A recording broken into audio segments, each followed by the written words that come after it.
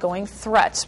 Well, another near-campus incident leaves one man hospitalized. West Lafayette police responded to a stabbing in the Chauncey Hill Mall just after 2 in the morning. Chief Jason Demkowski says 24-year-old James T. Shaw of West Lafayette received multiple stab wounds to his body after a fight. Demkowski says after interviewing witnesses, they have one person of interest and believe several people were involved. Although the stabbing occurred in an area populated by students, police say the victim did not attend Purdue. Basically our bar district, a lot of bars, a lot of Purdue students and residents down in that area. Even at 2:25 in the morning, it's a busy pedestrian area. Police said Shaw was transported to St. Elizabeth Central, where he is listed in fair condition. The investigation is ongoing. Anyone with information about the incident should contact the West Lafayette Police Department at 775-5200. Well,